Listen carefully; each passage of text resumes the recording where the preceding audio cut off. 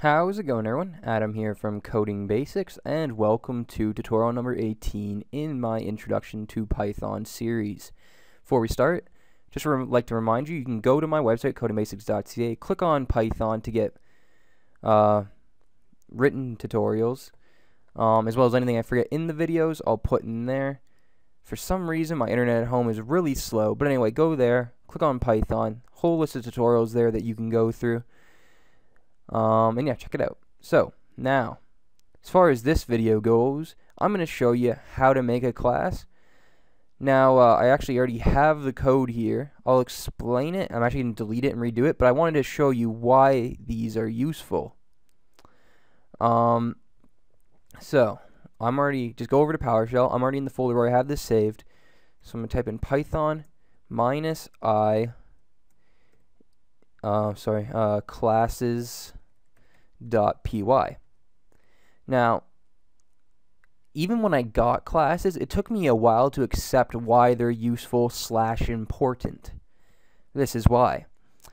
If you're making some application like a school marking program, for example, then you can,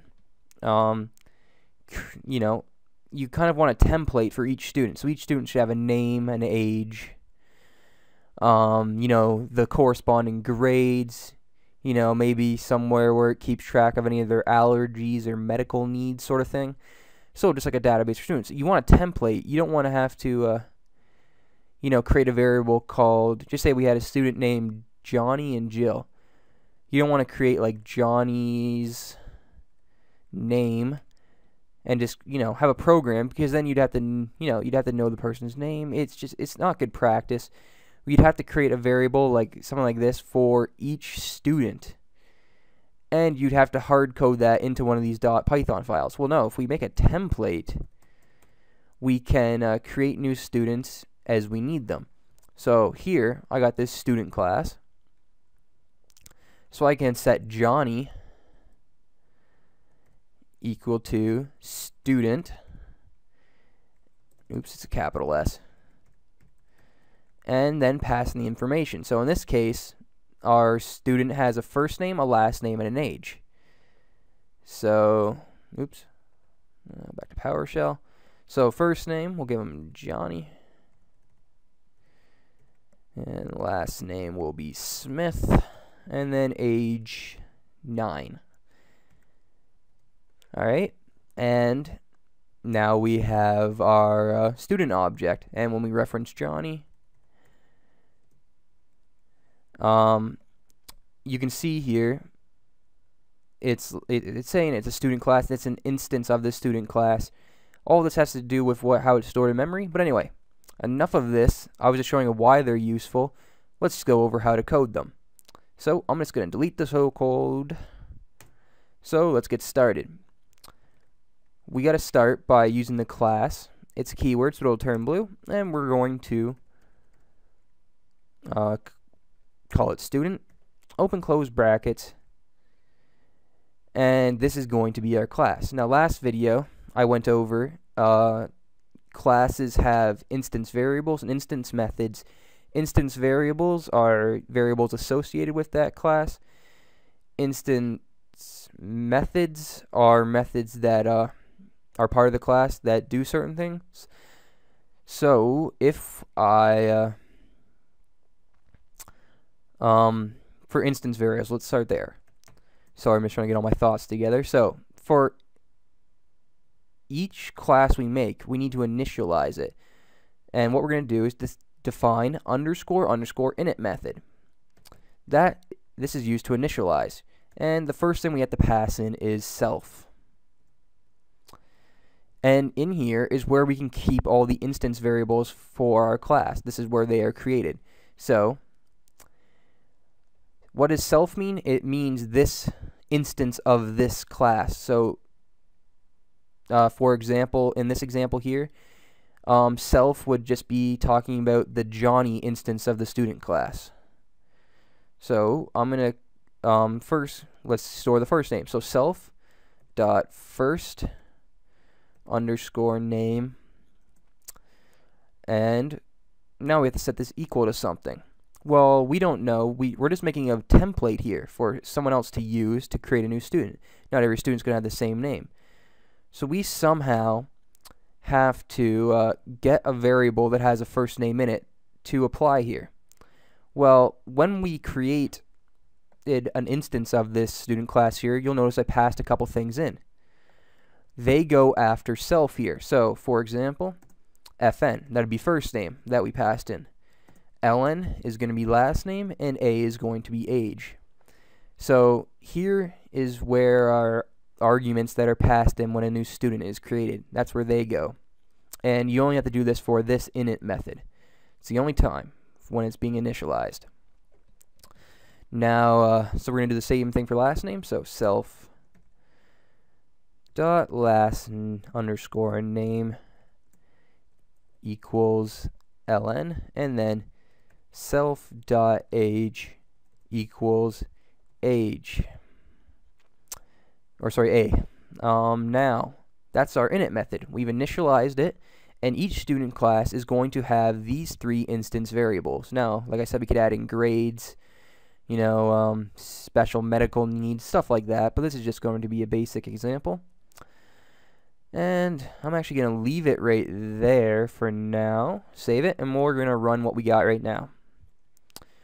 Now, actually, before I do, no, I'll wait for the end to do that. So I'm going to quit out, relaunch this file, and now we can create a new file, or a new instance of our student class. So let's create Johnny again. Actually, I can just go back to what I had. So Johnny, we'll create him. So everything works fine. We now have instance of our student class, a student named Johnny, his first name, his last name, and his age. And now we can reference the different stuff about him. So Johnny dot age returns 9. That is his age. So it's saying what this dot means is pretty much go inside. So take the Johnny class, go inside it, and find his age. And that's what it does. And we can do the same thing for first name and last name, of course, but I'm not going to. And now just watch when I type in Johnny. Same thing as before. It's saying an instance of the student class where it is saved in memory. But what happens if we want to print out Johnny? You know, we want to print out this student name or something. So print out Johnny. All it's going to do is print out the same thing where it's stored in memory. We would probably want it to say, like, you know, Johnny Smith, or, you know, Johnny Smith age 9, something like that. Well, here comes another built-in method. So this one is the string method. So define __ str. And inside these brackets, we're going to pass in self once again. Remember, for each method inside a class, you have to pass in self if you want access to the instance variables of the class. Now, what do we got to do here? We need to return a string for use. So when printing out in Python, Python looks for this method first. If there is this method, it'll print out whatever you return. Otherwise, it's just going to print out this generic instance student method thing. So what we got to do is return. So we're going to do a return statement, and we're just going to return a string, which is what we want the class to print out as when it's being printed. So all we're going to do is we're going to print out self dot last name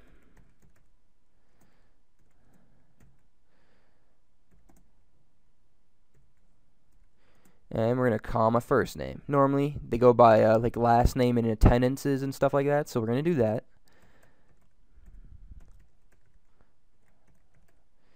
Alright, and now let's run this again.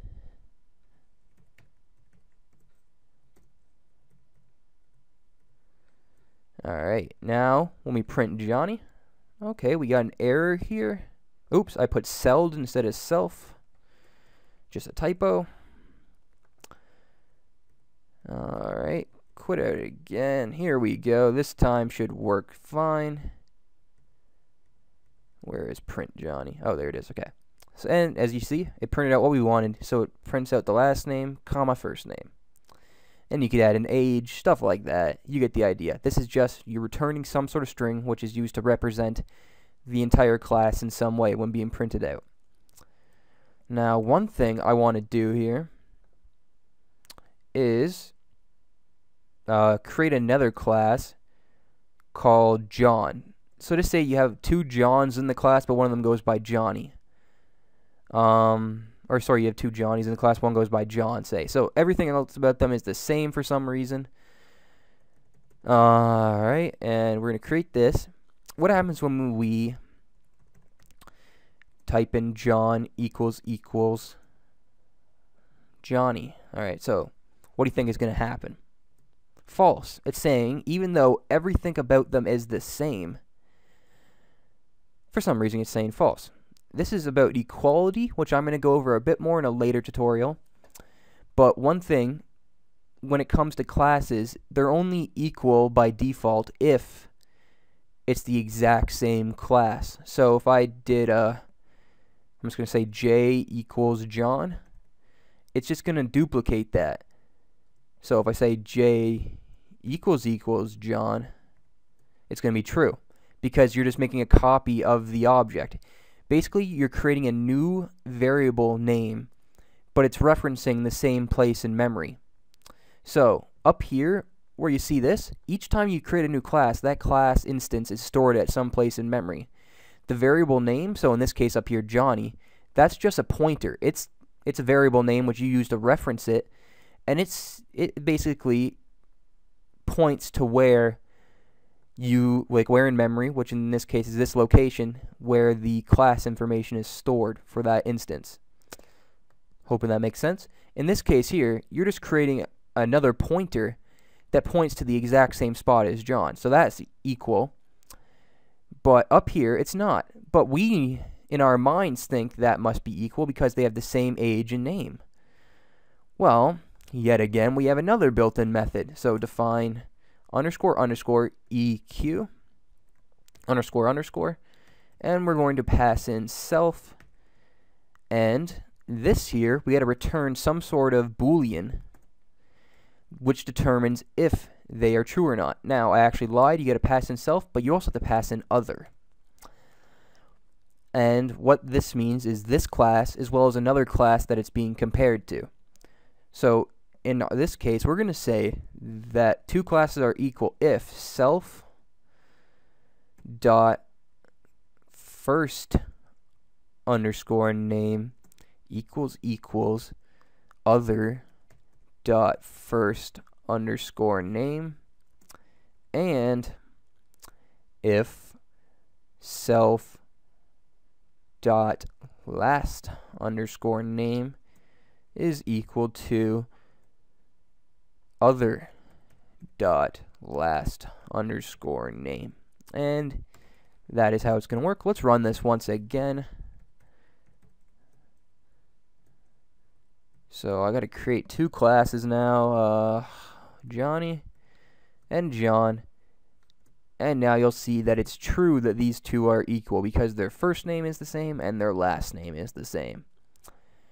If you guys want to learn more about these methods, you can look them up here. Go to, just type in Python data models.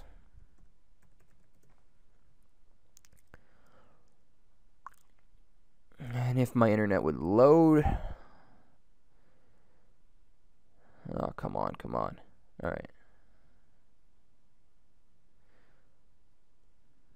Well, while that's loading, let's just go back to Notepad. You don't have to use the built-in methods, though. You can make your own. So I can create a method called define, and just give it really any name. So define, say, hello, for example. And I'm going to pass in self. And what I can do is just print out a message. So print hello self dot first underscore name.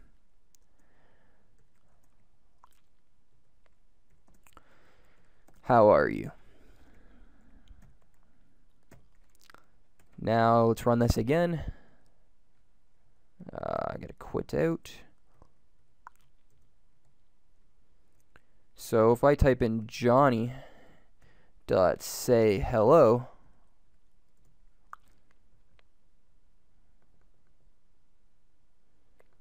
now I've got a problem here. My apologies for that pause. All you gotta do is I forgot open close brackets. That's what you have to do to call a method.